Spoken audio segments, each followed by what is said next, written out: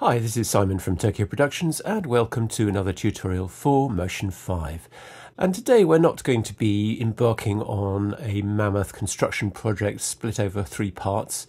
We're simply going to be looking at a technique which I think it's very useful for you to know and has lots of different possibilities.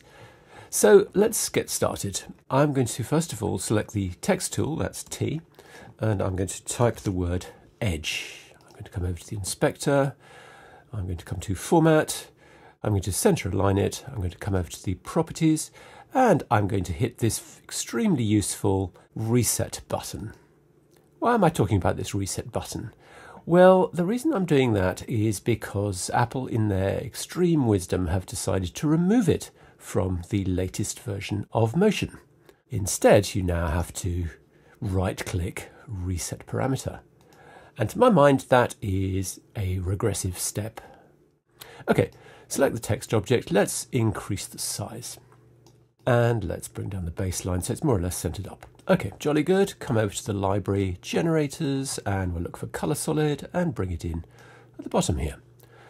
And let's come over to the inspector, click on the color swatch, and let's make this a particularly vile pink like that. I'm just going to call this group BG for background, and this one here text for text.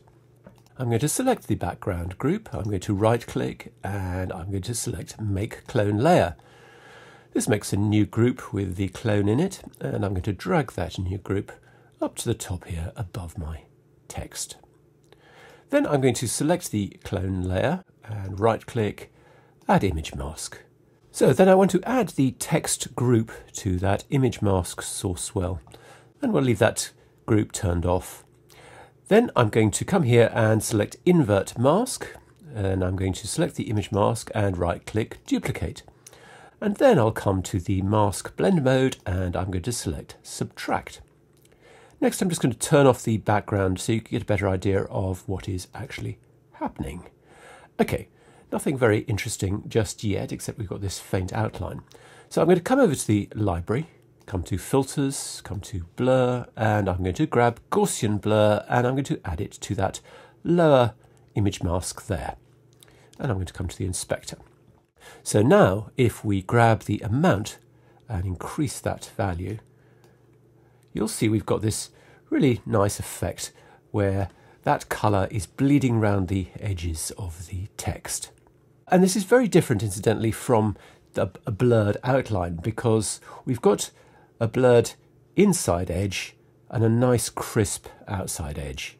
And that's a particularly cool looking effect, I think, in itself. Okay, but we can go one step further. Let's call this group here inner, because that's what it is, our inner edge. And let's right click, duplicate. And let's call this one outer. So what I'm going to do with this one is I'm going to take that Gaussian blur here and I'm going to drag it onto the uppermost image mask, and let's see what happens there. And you'll see now we have a blurred version going outside. Let's turn off our inner and you'll see what actually happens. So we've got this rather nice backlit effect there. And that's pretty cool, I think. But what I actually want to do is something slightly different. I want to turn back on my inner and I'm going to come down to the Gaussian blur and slightly reduce that amount. I just want a little bit of bleed and increase the Gaussian blur on the background. And you can probably see where I'm going with this. I'm going to come back down to the text and turn on that group, I should say. Come over to Appearance. I'm going to set a face color of black, like so. Turn on the outline, click on the color swatch and set that to white. And I'm just going to reduce the opacity just a little bit. And you can see why I've done that. It's just given us a nice little definition to this. And then we have this pretty cool neon effect. We could increase the intensity of that by selecting this outer group, right click, duplicate. And we could come over to properties and set the blend mode of this group to add. And you can see that that's just adding a little bit more punch to that glow. And we could probably come to here and select that Gaussian blur, increase that blur amount even more. You get the overall idea. And now what we can do is we can come down to our color solid we can click on the opacity, we can right click, add parameter behavior randomize, and then we'll set the amount to, I don't know, about 40 or something, set the apply mode to subtract, and then press play. Maybe just crank up the noisiness a bit. You get the overall idea. We've created this pretty cool neon effect. Okay, you'll say that's a heck of a lot of work, and I don't want to be doing that every time I want this neon effect. So what we can actually do is we can save our work. I'm just going to remove that outer because that's unnecessarily complicating what I want to show you. So what I'm going to do is I'm going to select everything and right click group, and I'm going to call this group edge effects. Then I'm going to come to the library. I'm going to scroll down until I get to favorites, and I'm going to drag that edge effects group into the favorites there. Now I'm just going to delete everything that's in this project, and let's assume we've got a new project we've just started and we want to set that all up again. All we need to do is come over to our favorites, grab that edge effects and drag it in, and we're back. And so obviously we can adjust any of these parameters as required. So we could come over to the text and we could type neon instead. And obviously we can adjust any of these other features. Okay, this is a great technique to know about, using the favorites to save off fairly complex effects like this. But there is one bug that has been there forever and that Apple will probably never fix, and that is this. I'm going to go to my last frame, and where's my effect? It's gone. Well, if I step back one frame, it's there. But the bug means that any effect you save off to the library is shortened by one frame. No idea why. It's just one of those crazy Apple timing things. Note also that we've saved it off as 5 seconds long, and if, for example, we made our project 10 seconds long, let's delete that again, come over to the library. Again, let's drag in edge effects and let's see what happens. That is now only 5 seconds long in our project.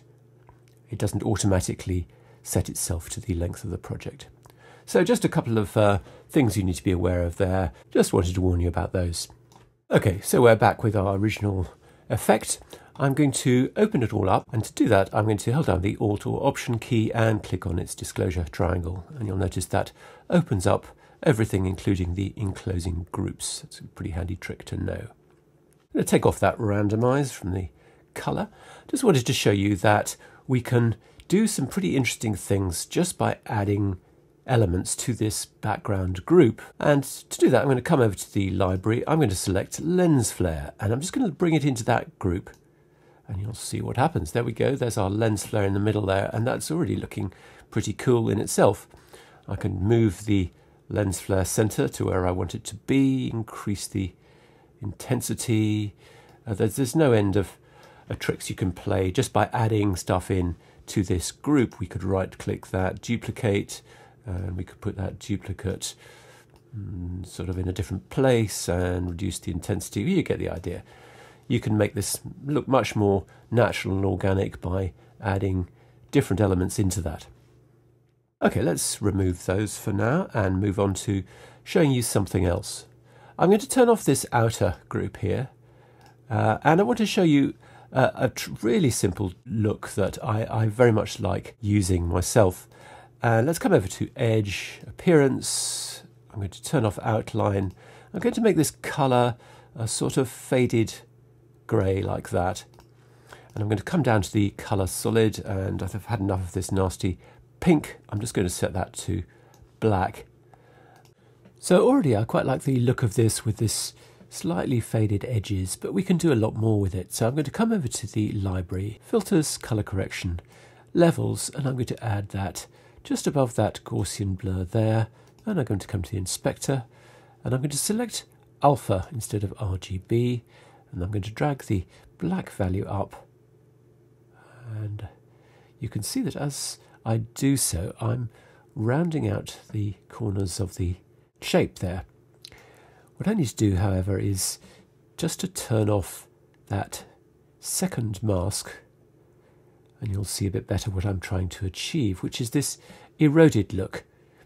And it's a really nice sort of rounded edge look, and I can control that using this black value here on the levels. There's still a little bit of sharpness to these corners here, so what I'm going to do is I'm going to take that Gaussian blur there and hold down the Alt or Option key and drag it onto my text group there.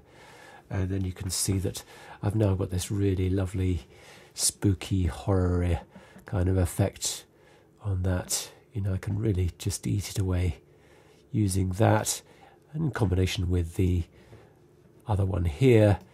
You know, I've really got loads of control over how that's eaten away. And this is an effect I really like. You know, you can use it in an exaggerated way or you can use it in subtle ways. Now, the only problem with this is if I switch to the alpha channel, you'll see it's not working the way we need it to work. And that's because we're not controlling the edge anymore with this secondary image mask.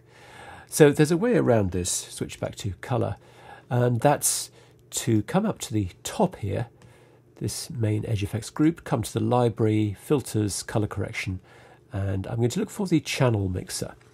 And this is a way to set the luminance of the image to be the alpha. So let's come over to the inspector. We want to kill the actual alpha channel, so set that to 0. And what we want to do is we want to use the red, green and blue luminance as the alpha. So I'm going to set each of these to 1. And you'll see now if I switch over to alpha, so Shift A for the alpha channel, I've got an alpha channel from the luminance. So that's the way to sort that particular problem out. So this is kind of nice, but I'm going to turn that off, and I'm going to turn off the Gaussian blur on the text, and we're going to go for a different look again.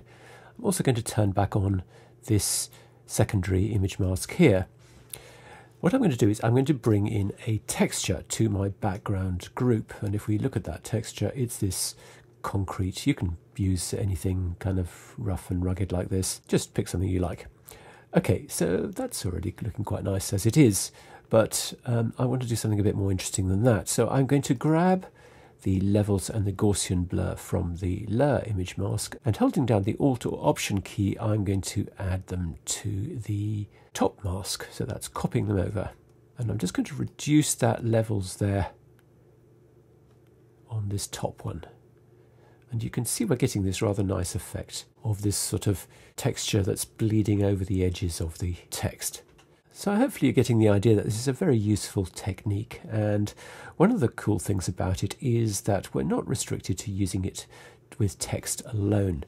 So what I'm going to do to show you that is I'm going to bring in a logo, and I'm going to bring it into this text group here like that, and I'm going to turn off the text itself. And you can see that that's now applying to this logo directly. And that's because the logo has got an alpha channel, but as you saw with our channel mixer technique, if it doesn't have an alpha channel, you could simply use that channel mixer to generate one, or there's any number of different ways you could achieve that. So finally, I just want to say a word about color. The text group here, which has got our logo in it currently, but also has the text in it, is simply providing us with alpha information, and it's not actually providing us with any color information. So we can't use this to colorize our result. And we could colorize this background group, but that would only colorize the spill around the edges. So what I'm going to do is come up to my top group here, the edge effects group, come to filters, color correction. I'm going to throw on a tint first of all, and then also a levels just above that. Come to the inspector. I'm going to grab the tint color, and let's come over here somewhere. And then what I want to do is I want to come to the red channel for the levels and bring up the level there. So this is actually reducing the red component in the image. Do the same for the green, reduce the green component. And you can see how that's given us quite a nice colorizing of the entire result. And I can fine-tune the result with the RGB to crunch it all down a bit. So now I want you to have a look at the dramatic difference it makes if I come down to the second mask on the inner and I turn off these two effects, and you can see that's really quite a serious difference, and again it's a very, very different look. One other really quick trick I want to show you is just turning off this mask, and then we're now getting this really quite interesting effect. Let me just scale this up so we're filling the screen. That kind of in itself is interesting. We're getting this effect that this is sort of stuck onto this background. Let me just turn these back on again, however, like that. And I want to show you another quick trick, probably going a little bit silly here, but let's try it nonetheless, just as a final fling.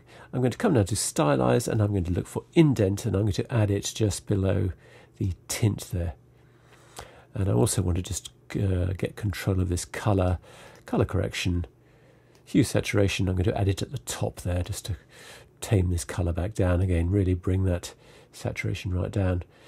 Again, that's really quite interesting, just like that. Come over to the indent itself. Let's turn the depth right down to 1, for example. Already I like that. We could increase rather reduce the highlight sharpness. We could play with the highlight brightness and do something like that. Really, there's just no end to what you can do with this filter in this combination. That softness there. You see, I'm really liking all of these. Not really, hadn't got a plan for what I was going to do with this, but you know, it's just lots and lots of really cool stuff is just coming out. So I think this is a really nice technique, and you know, there are almost no limits to what you can do with it. I think if you approach your graphics that you're just going to throw on the Apple 3D text and make do with that, the issue with that is that your graphics are just going to look like everybody else's, and they're just going to look pretty bland. And the difference with this technique is that I can absolutely guarantee that you're going to create something that is pretty unique. And I think it's something we should really be aiming at with our work, is just to try and put our own personal stamp on it rather than pulling a trick out of a box. So anyway, I hope that's been interesting. Thanks very much indeed for watching this one, and maybe catch you again another time.